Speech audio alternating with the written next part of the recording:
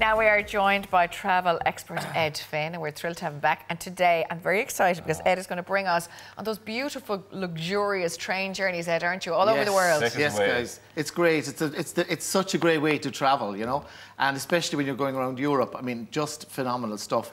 Now, I suppose the famous one that we would, you know, that everybody would have heard of, we're starting off today, was the Orient Express. Yeah. And that's pretty amazing. Now, to travel on that one, I suppose, would be the most expensive.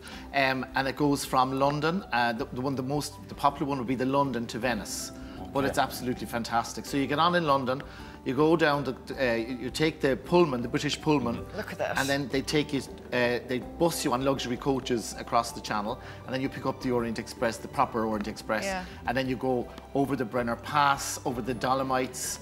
And it's just amazing. Now, the food, of course, the service on board, you'll see there, is just second to none. Yeah. And really the cabins and all that, I mean, would be kind of, I'm saying basic, you know, because these are old kind of things. Obviously, they're done up well. And then like during the day, they have it done up like beautiful, like lovely sofas, and it's gorgeous. I see. They change and then it at into night a they sitting change room. it in exactly. Oh. And of course, you have the most beautiful leisurely lunches and dinners, and you know, you meet people reading Death on the Nile. You know, of course, it has to be after the Christie, or you can't go on. Absolutely. Is it expensive, Ed? Is it? It is, yeah. I mean, look, I was looking there at the prices. It's about $2,995 per person. Now you're talking, that's just for your 2 days, you know. That's two days. Yeah. Oh yeah. That's just the London to Venice. Do you know what I'd like to do? Is the Siberian. It's pricey. Yeah, we're like, we won't be going on that now. And that's if you're single.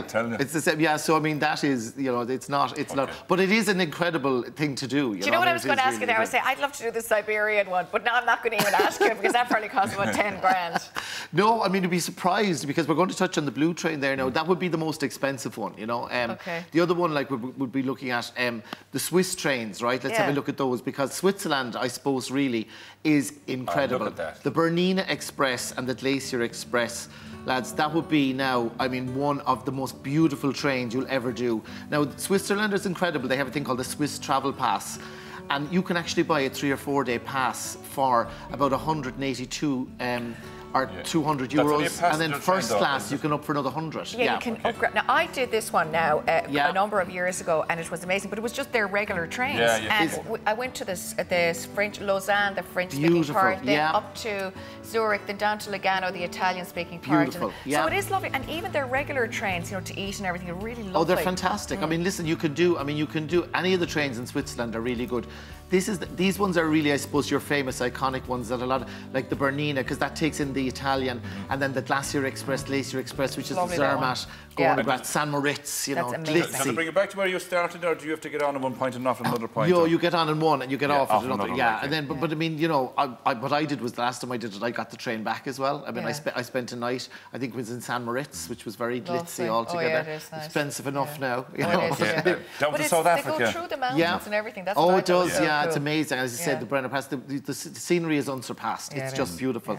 Now, South Africa, guys, this is really something special. When I lived in Cape Town, I mean, we did this one from Cape Town to Pretoria. And this is really good. Now, it's about 895 euros.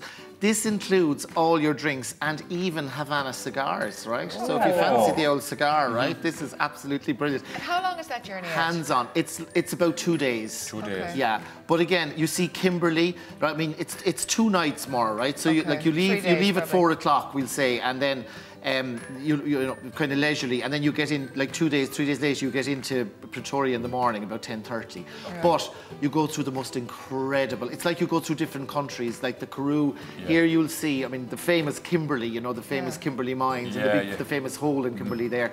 But the scenery is stunning, and this is so hands-on. I mean, you literally don't do a thing for the whole trip. Again, I loved it. This is again making your lovely cab or your carriage into a bed at night time, and it's all that sort of stuff. This is where the kids are left at home, I'd imagine. Yeah. You leave the kids in Cape Town with your sister or your brother or whatever, you know. Yeah, somewhere. But no, I mean, you would get some kids on it. You won't get a lot of kids on these, you know. But beautiful. This is the one I really want to do. This is This is incredible. The Rocky Mountaineer. I mean, it's amazing. And now with all the flights we have with Aer Lingus and everything to Seattle, Vancouver, you know, this one I was recommending there. More the one. Scared there. I love that. The one there I recommend, right? The Vancouver to Lake Louise. It's amazing. Now, just to give you an idea of prices, right? This again would be a sort of price. Now, there's a Canadian Sky do a package of 7 nights, including all your flights and hotels in different places, Banff and stuff, and 2-3 days with the train for 2,709. Now, that's everything included. Yeah. The train itself, you're talking about 2-day packages from about 1,173 per person. So, you know, it's not mad money either. But I was saying to you earlier, I mean, the Eurail and Express is really up there in terms of price, right? So these ones aren't really that bad.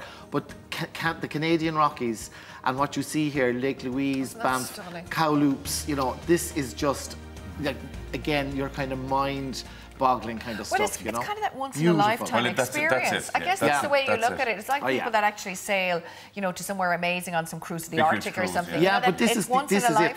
And the trains, the Rocky Mountaineer, it's all glass. It's almost like you're not on a train at all. Amazing. Yeah, it's just so comfortable. When you're something more affordable, maybe Eurail. Yes, now we're talking, right?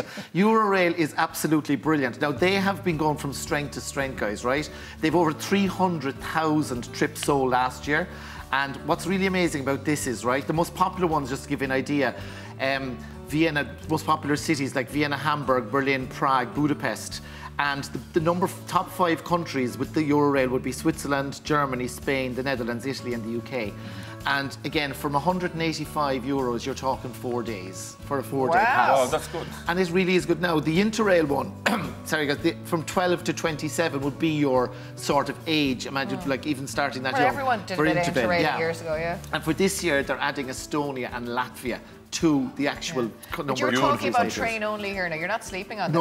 No, you're talking like basically you get more. Absolutely, you're going like this is just getting around Europe. Is there food included? No. This is only the travel. This is just the train. No. Sandwiches. You have to break your own sandwiches.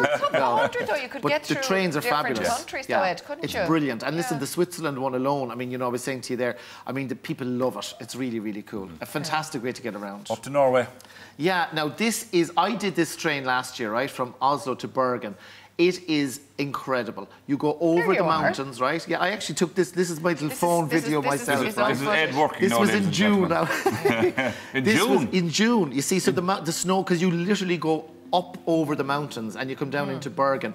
Now, if you remember your geography in school, guys, remember the Hanseatic League? Remember all that stuff with the geography? Bergen used to be the capital of that, so it was the big centre for like economy and for like trade. Beautiful, yeah.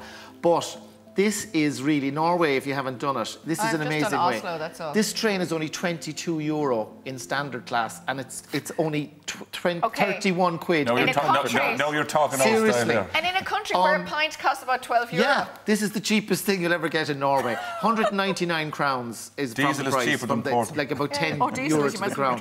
It is the most brilliant train, and Oslo, fabulous by the way, and Bergen, and you can fly in and out. But listen, that's a great one to do. During the summer, probably more beautiful. So than yeah, it's a different experience. If you like snow in the winter, you can do it as well. I think it'd be nice. But you can go up and back. But I actually think it's nice to go up and back, and then you can fly for about 50 quid back to Oslo. Oh, can you really? Yeah, that's so it's very very good. cheap. No, finally, amazing. Now, listen, coming closer to home, Michael Palin said that this was one of the nicest train journeys that he had ever done in his life. Derry to Coleraine. And it is really, it's only about 45 minutes, but you go through the most amazing scenery because you're hugging the coast here, right? Now, this is all the Game of Thrones stuff that you saw from the Dothraki grasslands, Binavena. But you're talking about the beautiful Ballerina, which they have a gorgeous little old train there as well. And you go to Castle Rock. Now, they blasted, in 1875, they used 3,600 pounds of dynamite and to blast this tunnel, right? It was called the famous event at the time. And this train was a big deal. And it's actually fabulous. It's only £17, by the way, right, to go from Derry to Coleraine. Yeah, and it's stunning. But you can go all the way on to Belfast, so if you want, and you can go all the way down. You can keep going all the way to Cork if you want on the train. But it's really good. That's great. Thanks a million. Yeah, great, very, nice very one, like to do. Really, it's good enough for Michael Palin. It's good enough for you know what? You've said it there now. Thanks a million, guys. Thanks, Ed. We'll see you soon. And I think we're going to take a look next week at some long haul trips for 2020.